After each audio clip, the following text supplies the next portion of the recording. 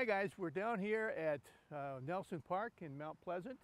It's a beautiful day, it's gorgeous out, there's no rain clouds in sight, nice background, waterfall.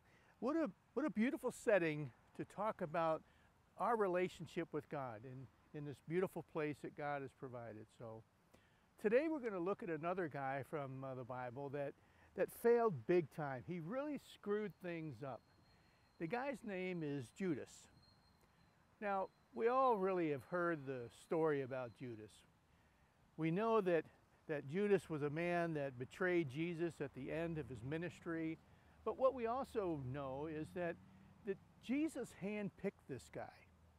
He handpicked this guy who was going to walk with him for 3.5 years, who was going to be there when Jesus was getting ready to sleep for the night around the campfire, and they're all sitting there talking about the coming kingdom of God and all of those things. Judas was privy to all this kind of stuff. Things that you and I would probably love to have heard firsthand. But Judas heard all of these things and he still fell big time and he still betrayed Jesus Christ. So what did Judas do? Well, we know that he helped himself to the treasury. He was, as the Jesus disciples, that whole ministry traveled around from town to town, Judas was in charge of the treasury.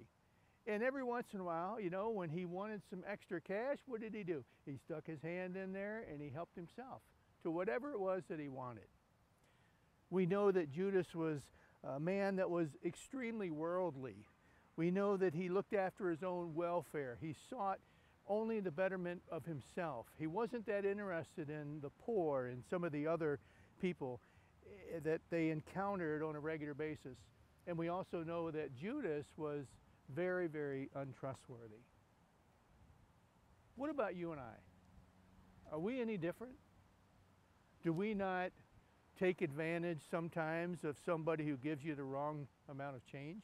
You ever done that? You ever heard of anybody that's done that? How about on our taxes? Have you ever thought about, well, let's see, did I really give this much to the church last year? And, you know, you read about people that, you know, if everybody in the United States paid the taxes that they really owe, then the budget would be balanced. You read about those things, you hear about those things. What about you and I? Do we compromise our lives too, the same way that Judas did? I think the answer to that is yes. If you have ever looked at the character of Judas and felt that you were better than him, you know what? You need to bag that idea right now, because all of us are fallen people, and all of us in our own ways, we do the wrong things. We make bad choices. We fall away from God, and we betray our Lord and our Savior from time to time. The thing about Judas and studying the character of Judas, theologians over the years have developed a lot of different ideas about why Judas fell like he did, why he failed big time. There's a lot of common thought out there, and I think as we look at that, it'll help you and I in our Christian walk to make sure and to think through the things so that we don't fall into the same problem areas. One of the things that theologians have discussed for years is that the failure of Judas was ordained by God. That for God to lay out his plan of salvation for humankind, for God to come in the form of a son and to live a perfect life and to die on a cross, providing salvation to those that would believe, that God needed somebody to go against Jesus, to turn Jesus over to the religious leaders, that God needed somebody from an earthly perspective. Well, that thought has been out there for many, many years. I don't know if I like that idea or not. But then again, maybe I do. Because if God is the one that ordained the failure of Judas, then really it almost indicates that Judas isn't responsible, doesn't it? It almost says to us that, well, he was just the unlucky one that got picked. That all of a sudden God says, I'm going to unfold my plan of salvation. Jesus, now you're born of a virgin, and when it's time for you to die for the sins of the world, I got to pick somebody who's going to betray you. Well, unfortunately, Judas, it's you. That concept or that idea tells me that maybe he's not really all to blame. Maybe not so much. So that idea is one of the ones that kind of is free-floating out there in theological circles. Another idea that's floating around out there about the failure of Judas and why he fell so hard was that it was simply his free will. If you think about it, Judas had to make the decision to go ahead and betray Jesus. Judas, he had the privilege of walking with Jesus for 3.5 years. I mean, he was there when they bedded down for the night. He was there when they were welcomed into towns. He was there when they were chased out of towns. All of those things. And Judas heard some of those intimate conversations, those things that aren't recorded in the scripture. I can't imagine Judas walking along the road with all the disciples following Jesus, and all of a sudden Jesus and Judas find themselves ahead of the group, and they're having a conversation. Think about the privilege of those times that Judas had to commune with Jesus, and yet he still betrays him. Judas had to make the choice that he was going to betray his Lord and Savior. He was the one that told the chief of the religious leaders that he would provide for them this Messiah, this self-appointed Messiah, for a price. Judas is the one who went to them and said, yeah, I'll turn him into you, but you're going to owe me some money. It's interesting at the Passover meal, that Last Supper meal, Jesus warns all of the disciples about this coming crucifixion and what's going to happen to him. At the dinner table, they're all sitting there, and Jesus says to them, he says, the Son of Man will go as it is written of him, but woe to that man by whom the Son of Man is betrayed. He tells the disciples, guys, I'm going to go and I'm going to be betrayed and I'm going to be turned over to the religious leaders, and then I'm going to be crucified. But you know what? Woe to that guy who betrays me. And he's telling this to all of them. He's giving Judas this warning. Another idea out there is that Judas simply was greedy. Judas wanted the money. Judas decided that, you know, Jesus or no Jesus, I'm going to turn him in and I'm going to use this opportunity to fatten my own pockets. And that's a very possible one. I know a lot of people do a lot of strange things for the simply, you know, just to gain wealth, just to simply fatten their own wallets. The Gospel of John tells us that greed in the life of Judas stays and keeps in with his character, that he was the treasurer, that he used to help himself. The Gospel of John tells us that Judas was just a plain thief. The Gospel of John says not because he cared about the poor, but because he was a thief, referring back to the time when the perfume that was worth almost a year's wages was poured over the head of Jesus, which was anointing him for his death. And Judas speaks up and says, oh man, you guys are wasting all that. That should have been sold and the money given to the poor. And John says, that's crap. Because what really he was worried about was getting that money all for himself. Actually, you know what? Maybe it wasn't greed, the more I think about it, because back in those days, when you look at the context of what took place, 30 pieces of silver is what we read that Judas got for betraying Jesus. 30 pieces of silver was not a lot of money. If you're like me and a lot of other people that read this passage for the first time, we think about 30 pieces of silver must have been a lot of money. It really wasn't. There are some biblical references that kind of show us that. One of them comes from the book of Exodus. We read that 30 pieces of silver was the price that was paid for a slave. In the book of Ezekiel, we read that 30 pieces of silver was the wages that were paid to a shepherd who was at the lower end of the class. I mean, he was a nobody. And they would go out there and stay with the sheep all night. And what'd they get out of it? They got 30 pieces of silver. And they certainly were not rich by any certain means. So maybe it wasn't greed.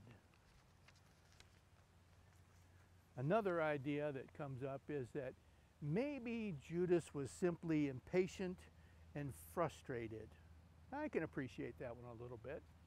Maybe Judas was so tired of listening to Jesus about the coming kingdom of God. Maybe he simply got tired of waiting.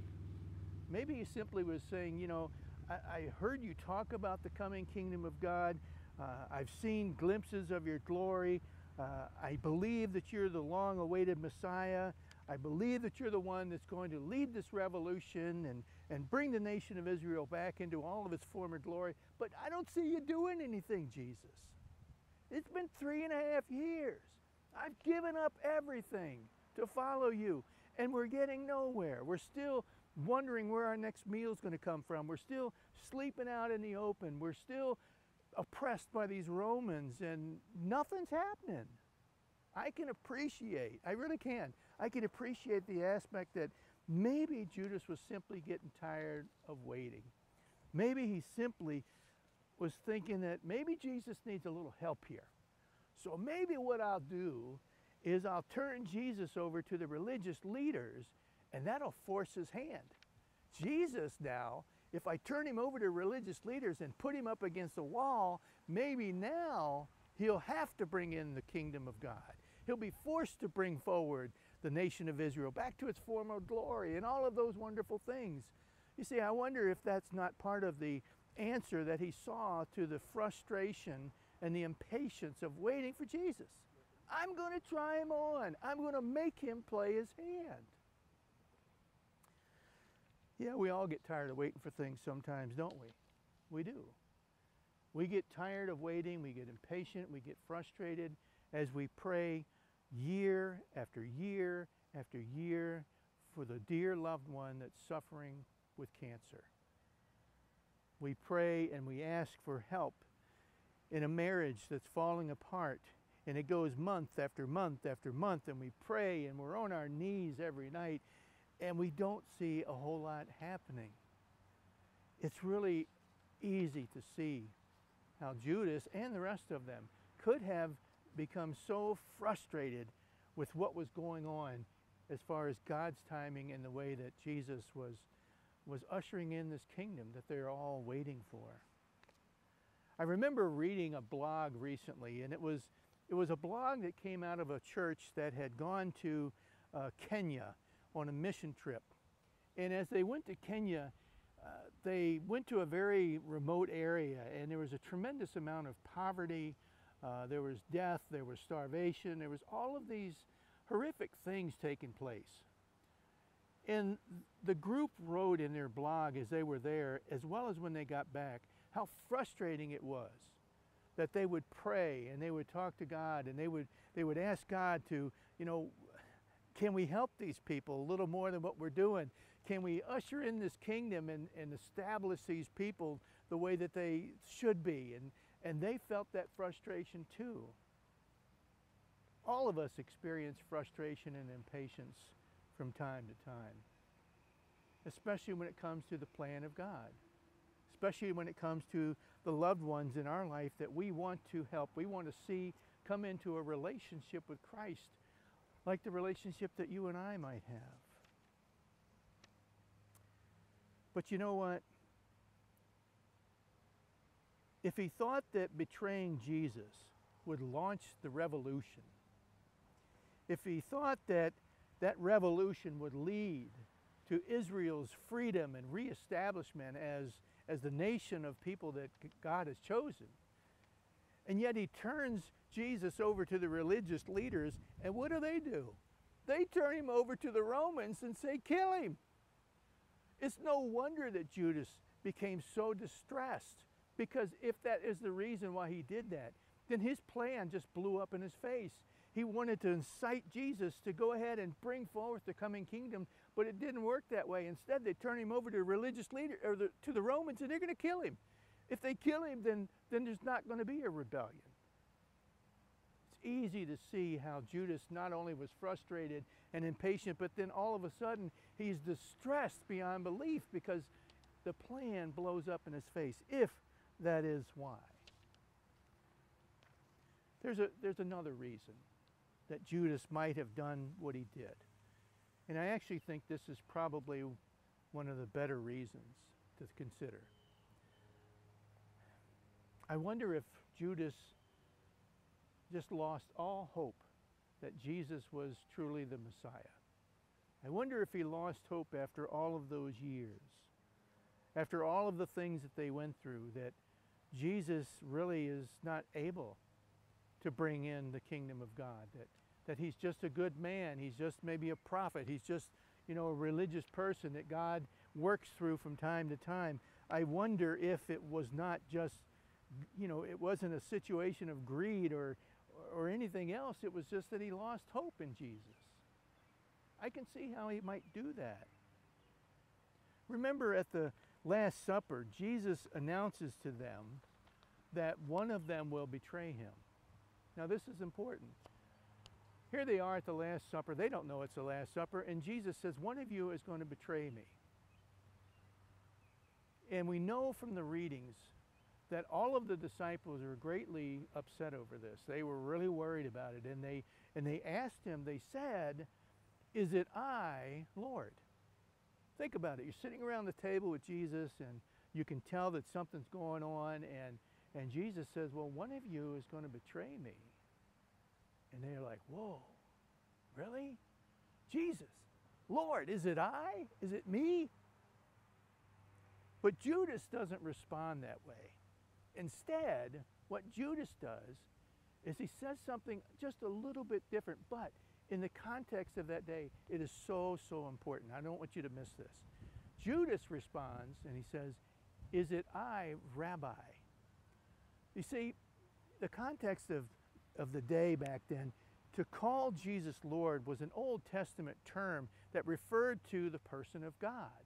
The disciples are saying, God, is it going to be me that turns against you, that betrays you? But not Judas. Judas, he comes around and he says, Rabbi, or teacher. And actually that term was a negative term way back in the book of Matthew. In Matthew's Gospel, Rabbi is a negative term. Chapter 23, Jesus says that the scribes and the Pharisees loved being called Rabbi by others. Kind of has a negative context to it. I wonder if Judas was maybe all of these things, somewhat frustrated and somewhat lost, but more than anything, maybe he simply lost hope. Maybe he simply got to the point to where he no longer believed in the divinity of Jesus, no longer believed that Jesus is the coming Messiah and is going to reestablish the kingdom of God here on the earth. I don't know. But you know what the really sad part of this whole deal is? The really, really sad part is if Judas had held on for a couple more days, if Judas had waited till Sunday, then he could have joined and gone to the tomb and witnessed the empty tomb. He could have seen the stone turned away. He could have been with the disciples when Jesus reappeared to them and said, "Hey, I'm back, friends."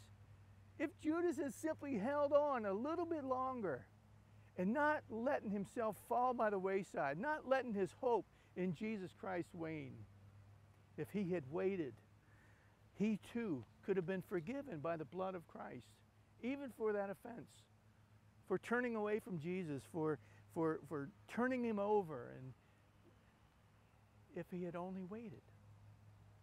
How many of us need to do the same thing in our life? How many of us turn away from God, maybe in our heart, or turn away from Jesus in our heart, or we fail to see Jesus as the Lord of all, and we get frustrated and we start to lose that hope, and things get in the way, and we forget who the personhood of Jesus Christ actually is. Lord of everything, Creator God. Maybe you and I need to remember the next time that you and I start to wane in our hope, we start to wonder about what God is doing in the world, I think would be a great thing if we simply remember the story of Judas, and how if Judas had remained faithful and held on to that hope, how Judas too would have been forgiven and would be enjoying the kingdom of heaven. Thanks for being with us today. God bless you this week, and I just hope and pray that this story of Judas just kind of permeates your life all week long. Thanks, and God bless.